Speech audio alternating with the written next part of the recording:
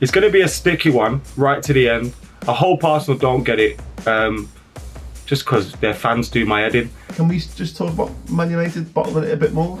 Hello and welcome to Last Man Standing. My name is Flav and this is a 3-round football debate show where points are given for opinions. On the show this week we have Adam McKola, Paul Machin and Lee Judges, and what we're talking about is the race for the top 4. If you're new to Last Man Standing or you've been here a while and you haven't subscribed, please hit the subscribe button.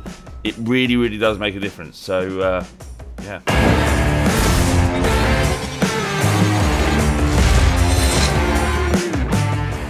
Okay, we're talking about the top 4 this season, the race that is currently being run. In round 1, we are talking about which team will get over the line. Lee, I won't start with you because I think you're going to be the most happiest this week. So let's go to someone who doesn't have a dog in the fight. Paul. I thought he was going to come to me. well, Man United. I was going to, but Man United still can do it. You're not mathematically out. God. You're not mathematically out. You've got more confidence in my team than me, that's for sure. I haven't. I watched the game against Arsenal. I was sick. I was sick at your performance. It's terrible. Actually, no. Apparently, you played all right. But Paul, who do you think will get? I know you don't. You don't really care. But who do you think will get? No, don't be like that. I don't care about the actual football teams involved, but I don't not care about who finishes in the top 4. No, I've flip-flop between Arsenal and Spurs for a few weeks now. We went back on a show a couple of weeks ago and went through the fixtures, and Arsenal were kind of sitting pretty. They had the games in hand, and it looked like it was all just coming up Arsenal at the right time. And then all of a sudden, obviously, you guys turned the corner a bit. Spurs look like they're in the ascendancy, look like they've got the better match winners. Kane's found goal scoring form. Him and Son, everyone's raving about them as a partnership again. But yeah, it just looks like Arsenal, man, have just clinging on for dear life. I think that game between Arsenal and Spurs is going to be pivotal in it all, but it's definitely advantage Arsenal. I don't think there's any other way of looking at it, but I still have that feeling that when it comes down to it, right at the end of the season, having those been there and done it, tried and tested superstars can get you out of trouble unless you're Manchester United. So Spurs might be alright. Lee, go on then, because I mean, it has been a strange old last few months. Spurs were flying. Arsenal looked like they were faltering, and then the last 2 games, 2 huge, massive results, especially the one against Chelsea. How do you feel? Yeah, I feel a little bit confident now after that Chelsea game. I think the Chelsea game was pivotal for us, really, because football, you can't really. I don't predict anything now after what's gone on the last few games. Like last week, Man United were the happier team because Arsenal and Spurs lost. The week before that, Man United and Arsenal lost, so Tottenham were happy. This week, we're happy because all of you dropped points. But listen, football's a funny thing. I thought we played really well on Wednesday and deserved a win against Chelsea. I honestly thought Manchester United were the better side on Saturday. I think luck sometimes plays a big part, and that penalty miss. Thank you, Bruno. If he takes that and scores that and doesn't hop and skip, it. What about going forward, Lee? Though, how will it pan out? Massive couple of games coming up now. If we can beat West Ham away, Tottenham have got Leicester, and then if we can beat Leeds at home, then it comes down to the good old Scousers of Liverpool. If they can get us a result and hope they win, then we go into that North London derby 5 points. 5 points in front. You think Spurs will get a point at Anfield? Don't worry about that. Listen. I'm going to say this now. Tottenham are a better counter-attacking team than anybody, and if they defend like Everton did yesterday, and then with the potent people up front, who knows? So I'm not going to say that that's a foregone conclusion. You've got a Man City in one. If I had to push you for a prediction, though, I know the games are important, and obviously there's many different machinations about what might happen. But what's your prediction? I just think if Arsenal win their next 2 games, Arsenal will get it. Adam. Yeah. Like commiserations. Obviously, you're not really in the race anymore. But go on. No, it's not commiserations because, once we gave up on a season ages ago. I mean, the players did, the fans have. Top 4 was never really realistic to me when I saw some of the results that were going down. I mean, this is a team that have dropped 5 points to Watford this season. 5 points to this poor Leicester. Spurs have 2 dropped points at 6 Burnley. points to Manchester United this season. Yeah, mate. We beat We don't Arsenal deserve as it well either. at Old Trafford, but we can't. We're not good enough, and I think too much has gone on. Something's gone on, and it's clearly this dressing room ain't together, and we're not going to get anything. But in terms of it, I think it is a North London basically chase for the top 4 spot. I kind of agree with Paul in that I do think that the derby in the end will probably decide it, more or less. But I've got a feeling for Arsenal. I don't know. I thought every time I think Arsenal are out of it, every time I think they're out of it, I think they lose 3 games on the spin, then they go and beat Chelsea, back that up with another win against Manchester United. That's 6 points that, like, I half thought we might draw with them, so that might be 4 points, 1 point out of 6 or something. But to get 6 points out of 6 in those 2 games, having just dropped so many points, I think has pulled them right back into it and made them favourites again. Because Spurs are obviously not guaranteed 3 points every week, and that's why all these teams are involved down there, because they're not guaranteed 3 points. They are going to drop points, so it's going to be a sticky one right to the end. I hope Arsenal don't get it, just because their fans do my head in, and I don't know any Spurs fans apart from you and Craig Mitch. So yeah. Okay, for the scores for round 1, Lee has 10, Adam also has 10, and Paul has 9. Ooh, a bit harsh on Paul there. Okay, round 2, who will bottle it most? Lee, I'll give you the floor. This is Spurs. Actually, can we bottle it if we're not in the lead at this stage? I don't know. No, it just seems that, I'm going to be honest, whoever goes into the lead seems to bottle it. Like, whoever gets 4th place, it seems to get to bottle it. I think that Tottenham had a fantastic chance to nail it really this weekend. Didn't, and well, Brighton. No, to be honest, yeah. Brighton and Brentford. 2 games there. You only get 1 point out of that. That is bottling of the highest. Good side though. Good side. Order, highest order. That is the highest order. But then you can say that about Arsenal. But if there is to be the ones that, but Manchester United should never be in the position that they are, and they're now going slipping towards the conference. The conference, Manchester United, couldn't happen to a better club. Might win a game, yes. I knew I'd get a little bite.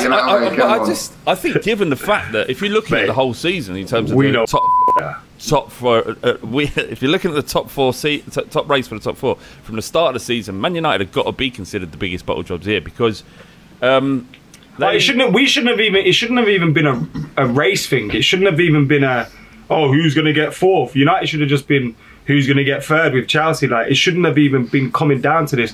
Even when you look at the fact that the way Arsenal have dropped points, Spurs have dropped points, even with us being rubbish and having an interim manager, when you look at the teams that we dropped points against, we dropped 3 points at Old Trafford about a week before Villa sacked their manager. It's like I think Everton got a point at Old Trafford not long before they sacked Rafa Benitez. We just dropped stupid points all over the gaff. So yeah, United have bottled it the most out of everyone. Who are the biggest bottle jobs out of these 2? I think Spurs are. Well, that's not the question.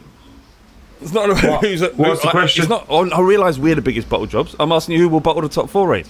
Oh, sorry. This is again hope rather than expectation, like many of my predictions. I hope Spurs do it. I think Arsenal could bottle it. I hope they bottle it. They're in a situation where the pressure is on for sure. Paul, what are you saying? There's no pressure on them though, because for 2 years, back to back, they had 8th. No one was saying nothing. They were all going on like the geezer was amazing. What I will say is, like, all these Arsenal fans in my mentions and that, just relax a little bit, because this team, you'll see the real team next year and you'll probably finish 8th again. Arsenal fans don't relax online, mate. Come on. Good point. Well made. They do. They get on Twitter and they just charge themselves up, don't they? They scream in the mirror before they go on Twitter. Cheers, Flav. Strong online presence. That's a quality. I think this is going to end up a bit like the end of Rocky. Is it Rocky? Or is it Rocky 2? Rocky 2 is it, right, where they have where they both end up on the deck? Yeah. And that's That's what Arsenal and Spurs are. No one's going to be a clear winner. It's going to be a cross between that and the end of Disney Cars, when it's like someone has to stick their tongue out and the person who's got the longest tongue effectively gets into the top four. Because no one's going to stride comfortably into that position. It's going to be a nightmare along the way. But yeah, look, can we just talk about Man United bottling it a bit more? No. Come on. I think we've Listen, let's talk about Spurs and Arsenal. Because the last time these lot were in a 2-horse race, Leicester won it.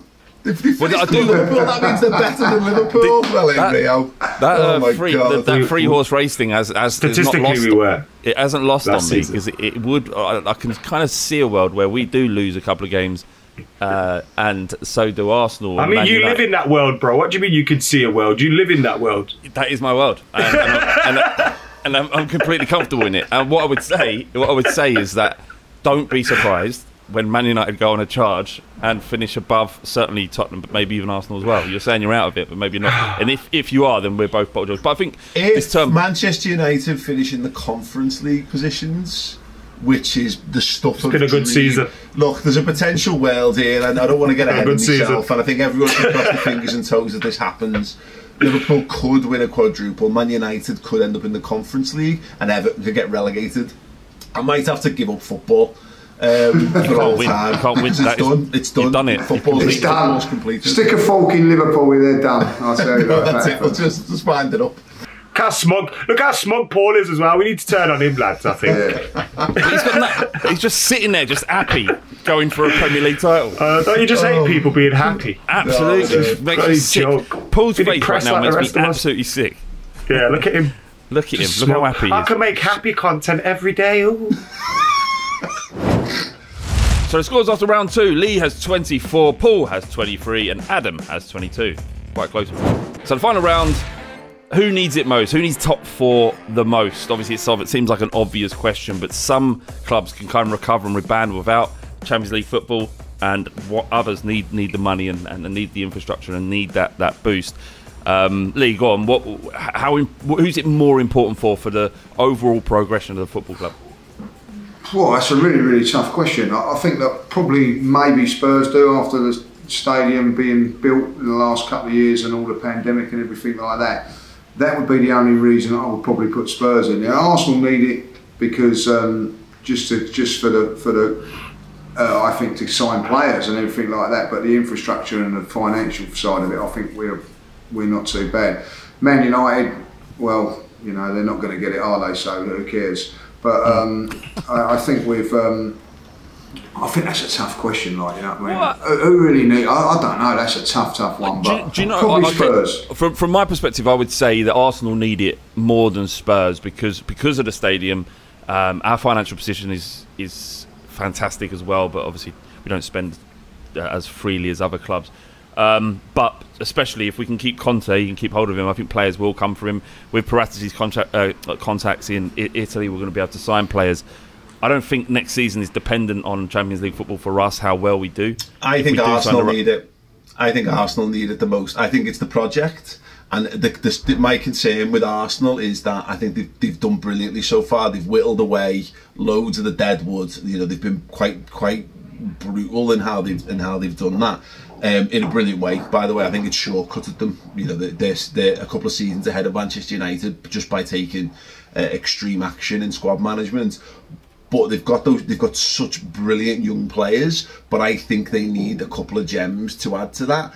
And if you're not shopping in that top market, I wonder whether they can get the players that are really gonna kick them on. You know, that they need a centre forward, I think, in the top bracket in world football.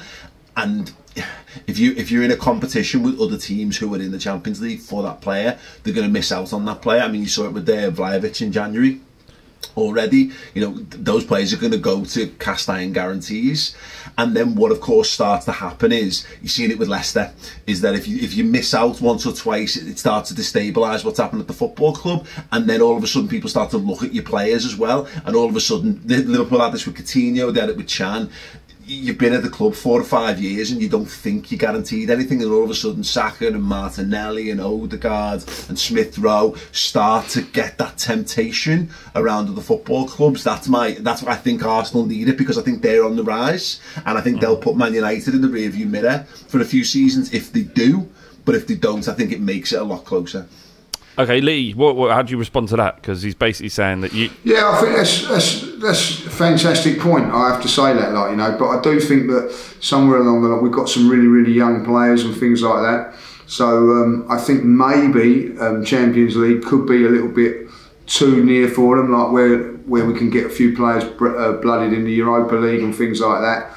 But ultimately, we've got a chance of getting there, and I do agree with that with a couple of signings. But I think with the young players we've got, I don't think Champions League. I think we'll get players because of the project that we've got there. I think that with Tottenham, I think it's a shorter term project. You know, with Conte a couple of years. If they don't get it this season, I honestly think Conte will go. If Tottenham don't get top 4, I do think he'll go. Adam, there's no chance that a player of any significant quality would choose Arsenal over Spurs, is there? Well, there's a lot of reasons why. I mean, well, it's not, is there? There just isn't. I'm not sure there isn't. I mean, there isn't. But he's got his finger on the button, by the way, the points button. Remember this? Yeah. It's a loaded question, Adam. I mean, it's out the Slipping window. down the sidewall. He jumped into the game earlier. I bet he's on the scoreboard as well now. He just starts wading in. Like, who asked for your opinion? Ask the questions, man. Sorry. What I was going to say, I genuinely think, I don't want to look at it at financial level. I'm bored of talking about finances. I'm bored of talking about boards and all that stuff. I have enough of the at my club. I want to look at from a football perspective. When I look at it, who needs it more? In my opinion, I think Arteta needs it more than the current manager base, like at Spurs, because there's no guarantee Conte is going to be there next season. So if he leaves and you've got a new manager, you've got a fresh start anyway. And you used to being in the Europa League, so that's perfectly fine. As for Arsenal, I think after 2 seasons of back-to-back 8th place, I think, and having been in a position where 4th has almost felt like it's theirs on a couple of occasions, if they don't get that, what does that say about Arteta? Do people then start lumping, pressure on him? Do people start talking about, him potentially leaving and him bottling it, etc., etc.? It's going to affect what players they can attract. And next season then, once he has Europa League football in it, I think you could be looking at another potential 8th place finish. So I think Arsenal are the ones that need it more than... Arteta's Arsenal need it more than Conte's Spurs, in my opinion. So the win this week is Lee on 41. Hopefully the only thing he does win this season. Paul, 39, and Adam on 36 points. Congratulations, Lee. What a great weekend. What a great weekend. I'm more than happy to say that. Thank you very much. Unlucky, guys. You make me sick. Yeah. Well, one again, what can I say? So here we go. So my beef today is what I'm going to talk about is VAR again, and what it is when the actual game's going on. As a match-going fan, you actually do not see what's going on when the goal's scored. So a goal is scored, it comes up, checking goal. I watched now the last game at the Emirates, 4 minutes it took, and I'm just standing around as a fan. Why? Everybody in the whole world can see what's going on. You actually can go into the bar if you want and see it from there on the screens there. So everybody in the whole world is seeing what's happening apart from the match-going fan on the day. And I think it's wrong. And then also, I get the contentious decisions, so if it's a sending off or whatever, don't have to show that. But when it's a goal, it's a goal. 4 minutes at the Emirates it took this time. The game before, 5 minutes of just standing around, not knowing what's going on when everybody else is there. And as a match-going fan paying money, I'm on my mobile phone with people sending me messages going, oh, this could be offside or not. It's wrong, it's got to stop. A match-going fan deserves better, and it deserves to see what's going on, whether it's a goal or not. That's it for another week of Last Fan Standing. Remember, if you're still here, hit subscribe. Do it now and like. Do both those things. Take this 1 second. Just 1 second. Just do it. See you next week.